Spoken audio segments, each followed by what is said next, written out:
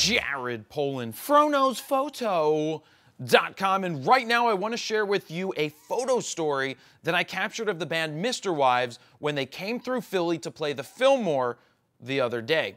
Now, I'm not going to go through the technical aspects of how I shot the photos, what are the settings, what could I have done better.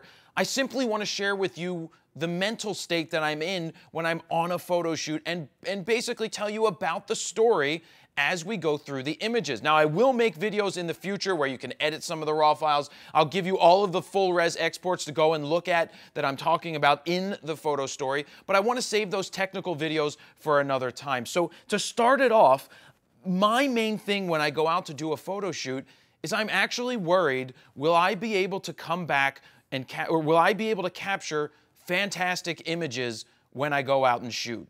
Now, I've already photographed the Misterwives during their music video, and I got some awesome stuff. And so the challenge and the thing that worries me the most is, will I be able to do this again? And yes, I have a really good feeling that, yeah, I'll be able to do this again, but I still worry about it. It still is in my mind on every single photo shoot that, will I be able to capture awesome shots, tell a great story?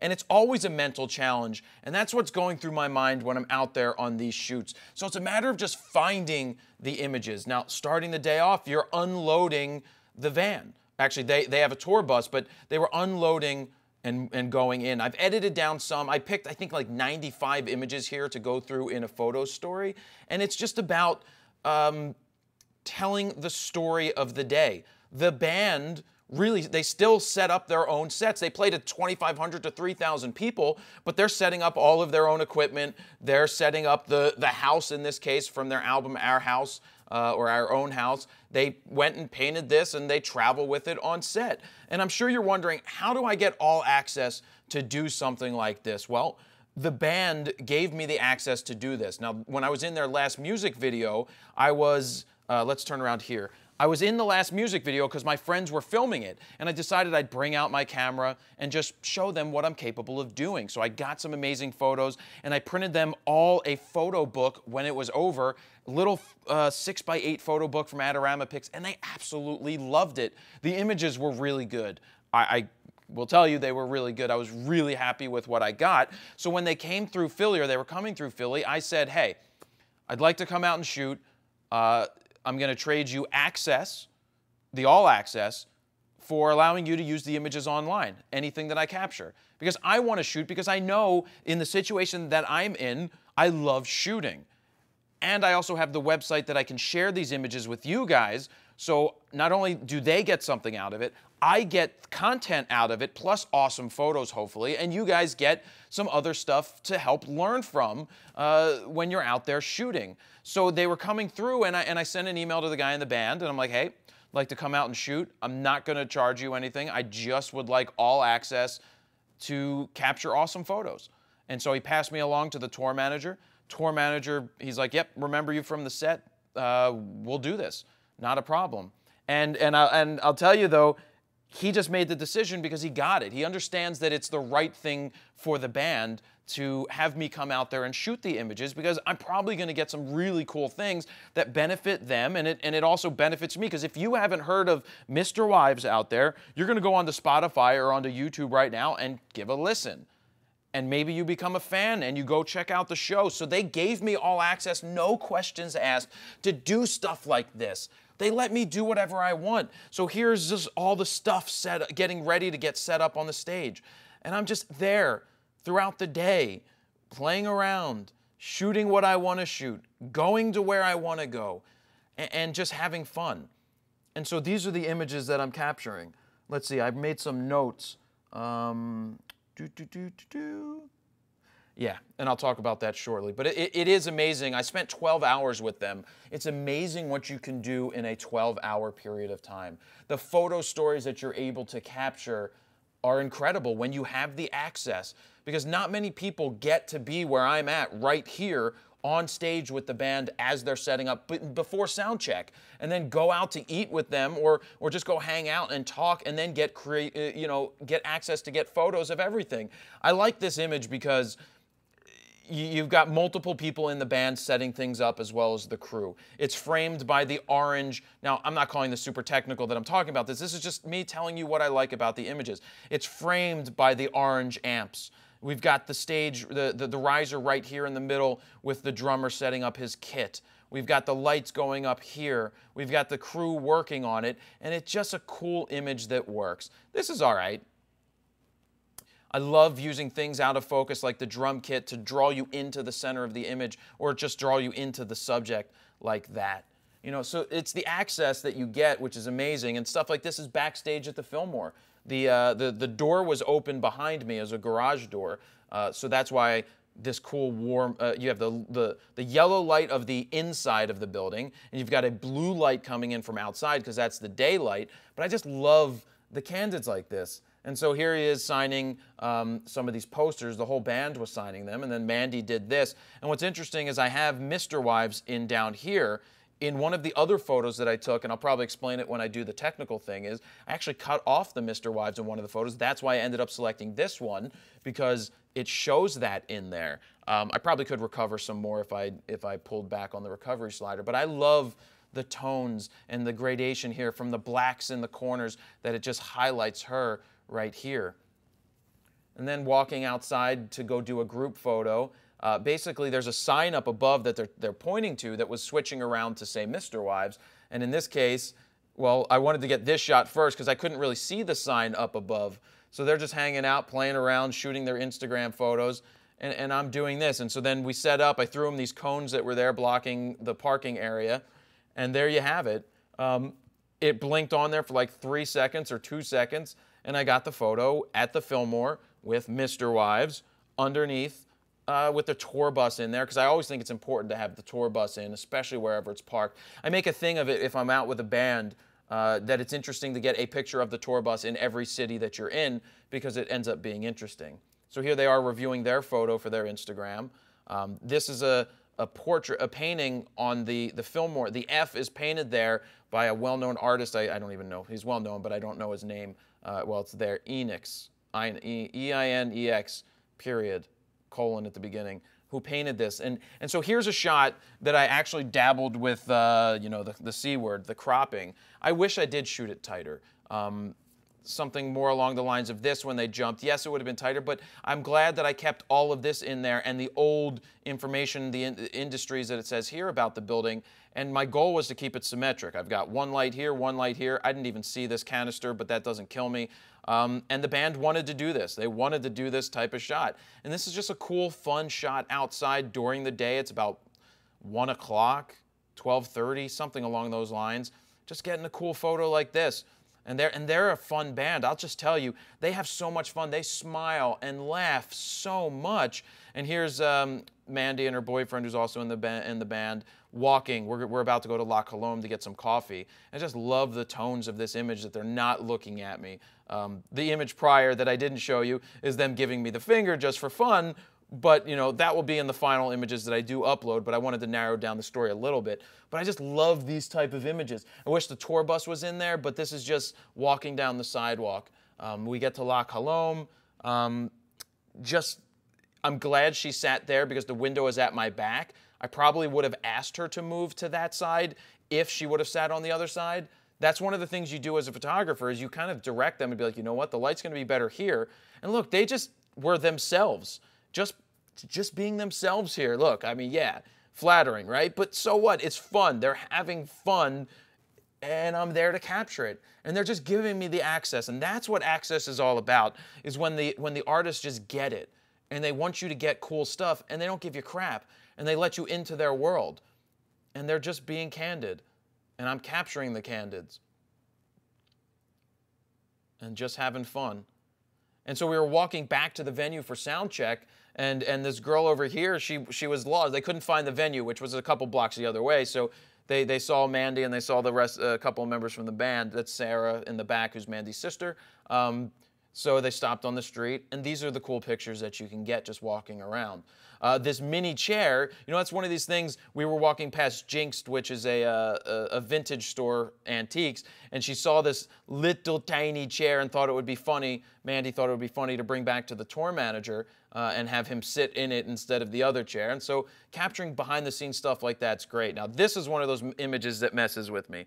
I love the black and white, but I also love the purple of the color version. I can't decide for the life of me. I am drawn to the black and white like I have always been drawn to black and white. And the Fillmore is classic. But the Fillmore, you know, this purple, I don't know if the color in the bottom right-hand corner or the middle right-hand corner, the Dayglow colors on the wall, really hurts the image or helps. But you can see the difference in the glowing of the lights up above.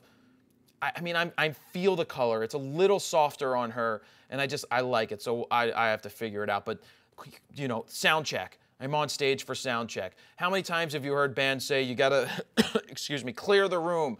We can't have anybody hear us sound check. I can't stand when bands get all pretentious like that, but the cool thing is they don't care. They want you to be there, and I wanted to be there to capture this, so they're just giving me this ability. I love this photo. It's just Mandy listening to the band, talking, and just hanging out. Shots like this, really cool framing. You've got the cross lightings going. Everything's pretty even, left to right, top to bottom, side to side. I love that shot. Here's the lighting director.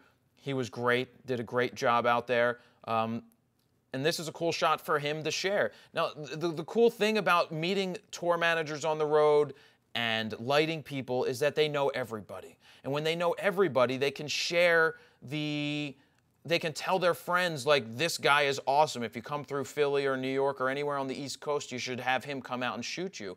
And this is just how you get more gigs. And I am not afraid to ask for the all access, because I know that if I don't ask for the all access, I'm not going to get the shots that tell the story of the freaking day. If all somebody limits me to is 3 songs in the pit, I don't even want to do it. I almost don't want to shoot for Live Nation over at this venue anymore, because it's just 3 songs and out of live stuff. You just don't get those killer, awesome shots like this that you would get unless you have this access. Now, this is backstage right before the band is about to go on stage. I'm just setting myself up using this natural frame of the doorway, because the bands are going to be coming out of door number 1 and door number 2 most likely, or actually they already moved from 2 to 1. And so I wanted to get the exposure right and get the band coming out. So here they are, starting to walk towards the stage and just playing it up to the camera. Here we go, we're going to walk out there, we're going to get there, and then Mandy followed, and then we went up to the stage. Now, I wanted to get some images of them going up on stage, but it was pitch black backstage, and there was no way to get this. So I'm at the soundboard now. I wanted to stay out of the pit. This photographer, by the way, who's in the pit holding their D750 up, or whatever camera that is an absolute no-no. That is so distracting. Do not, especially when you have a tiltable screen, don't hold up the camera. It's really distracting to everybody trying to watch the show. So I went to the soundboard, so I stayed out of the pit so I didn't get in the way of everybody else, and that's why I started in the back. What's cool at the soundboard is they had one barricade which has a step up, so I could get these type of shots. Very difficult lighting, because there are so many lights. They were so bright, these LEDs, that it made it hard to get some of the shots. But Mandy did have a spotlight on her, which did help. A shot like this is great. I didn't even notice at the bottom I have the railing still in there. It doesn't distract me because it's actually straight. It would have been better if I didn't have it in there, but you know what? As a frame, I don't think it hurts it. This is a cool shot for the lighting director. It's great because you see how packed the freaking house is for the band. You cannot move. So that's awesome that they basically, I think it was almost a sellout. There may have only been a handful of tickets available, but that's an awesome room. The 2,500 or so people in, for them to almost sell it out is fantastic. A band really on the rise. Love that shot. So then I went into the pit, and it was difficult to shoot in the pit because you can see that the stage is about chest level on me. So we're looking at about 5 feet high. She decided, Mandy jumped off of this. I got lucky that I had some good lighting for this situation, and that the lights weren't all shooting straight back into the camera. So I always try to use the background lights like this. I always try to center the musician with these lights coming around them so you get that nice effect to give you that cool shot. So I got lucky to get that. Capture keep my shutter speed fast enough to freeze her jumping. And then cool shots like this are great. So then I didn't realize that she was going to sit down on stage and start to sing one of the songs. So that's why I was in the pit for this. And it's good to get the reaction of you have her, you have the crowd. Black and white worked better. In this case, we've got the color worked better. You can see how extremely bright the LEDs are in the back. Very hard to do. Like if she didn't have a spotlight on her, this would be a wasted image. So the person that you see in the pit right now is Mandy's sister, Sarah, who does many things on tour. Amongst those, she's starting to become the tour photographer. She has a fantastic eye. And yeah, she's only using a kit lens here with one of like a Canon 70D or 60D or something, or it's a Rebel. It may even be a Rebel, but they're getting her set up with something from Borrow Lenses to get a 5D Mark III and to get better glass because she has the eye. And now she just needs some of the better gear to take it to the next level, especially that she's on tour, out there touring. She does a cool job. But what's cool about the photo is that she's photographing her sister. And it's the two of them together doing something that they love. And that, you know, personally, on a personal level, that's a great image for them. Still some more of those. Tighter shot. While I was in the pit, while she was sitting, I was able to get a shot like this, which is great. And then I decided to spend some time on stage to get side images because the lights were so bright in the pit, as you can see from these images, that it made it difficult. That and all these monitors. Let me go back a couple. You see all the monitors on the stage? You see this? The monitors are these things right here. These are steps, a step thing, a riser so that she can stand on and everybody can see her. But all these monitors make it very difficult to get photos. Now, monitors are integral to the artist to be able to hear themselves, even with in-ears, if they have them in or if they don't have them in. So that's why I moved up to the stage, because the harsh light, it made it awesome, because now I'm shooting with the light, not shooting into the light, to get shots like this side stage with the 70 to 200. To get her moving around. She moves a ton. These are awesome shots. I am really happy with this because, like I said, I worry every time I go out there. Like, I know that the lights are going to be difficult there, and am I able to capture great shots? It's always a challenge. It's a great challenge, but again, it's amazing what you can get in 12 hours. And what also is cool is when you sit down to process images like this, how they come to life in processing. You take the raw file and you start to bring them to life and you challenge yourself. Is it the black and white? Is it the color? How is it like the thick? Look how thick this is. The color is fantastic. The clarity is incredible. You get lucky with some shots like this where one of the lights in the back, they had these little strobe things that go off. I don't think the strobe went off on this, but I think a backlight went on bright as he was turning, as Will was turning to get this shot. You can see that room lights went on, and it gave me the ability to get this type of shot. Now on stage, you know, the pit shots can be really boring over and over because they're just the same thing over and over. In this case, I like showing the band, showing the stands, the crowd and everything. This was a kid that Mandy picked out of the stage who was just unbelievably happy to get picked to dance. And then, you know, being able to show the crowd and the spotlight shining in on Mandy is what it's all about. You want to see the crowd. You don't want to get stuck in the pit. That's why the pit just becomes boring. And then Todd, who so happens to be in both of the Misterwives dance videos, they asked him to come out and dance and do his part, and he did, and he danced. And there you have it. One more backstage, and then you've got the band here with some of the people from Live Nation just getting a picture. And that's the photo story. That's what I live for when I take these photos, is telling a photo story. And yeah, it is a challenge time and time again mentally to go out there and think, can I get great images again? And I worry. I seriously was worrying here that would I be able to get awesome images again like I got when they were on set for their video shoot. And I'm happy with what I got.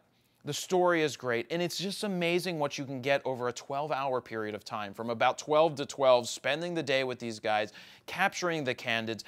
I have another book of images that I could put together and give them. I have another set for my website that shows photo stories. And on my website, I don't want to just showcase the single photos. I love showcasing the photo stories because that's what I want to do. To me, it's not about that one image. It's about the 45, the 100, in this case, 90-some images that I showcase. It's about the progression of the day and the story that I want to convey. And I may edit it down again to under 40 images to make it easier for people to see that. when they're looking at my site, but it's about the photo stories. So again, it's amazing to have the access. When the band trusts you enough to let you into your inner sanctum, or let you into their inner sanctum to capture whatever it is that you want to capture, it's just great. Now, it hasn't always been that way, and I know a lot of people are like, well, how do you get that access? Well, for a decade, for a long time, I pushed to get backstage. I asked for access, but one of the things that definitely helped with getting access was having a book of work to show people, not just on your phone, but actually carrying something around, because at the time we didn't have iPhones, but I would ask, and I would say that they looked at the work and got it. Because it's not arrogant to say that I know my work is good. And so the photo stories that I've captured in the past have helped me get access to these bands to say yes to letting me in and having all access. Now, you may be saying, well, how do I get all access if I don't have that work? You have to figure it out. You have to go and start shooting with the smaller bands to build up to get to the bigger bands. Show them work and they'll let you in. So again, having the all access is great. It's amazing what you can capture in 12 hours. And really, the photo story that I left with, that I'm really happy with what I captured. And again, thank you to the band for letting me in and giving me the access. And in the future, I will be making more videos in regards to these images. I'll let you download some raw files. I'll do some editing videos. I'll break down some of the things more technically. But this was just more talking about the photo story so that you get what's going through my mind and get to hear what I'm thinking about each image that I'm capturing. So that's where I'll leave it. Thank you very much for watching. Jared Polin, FroKnowsPhoto.com. See ya.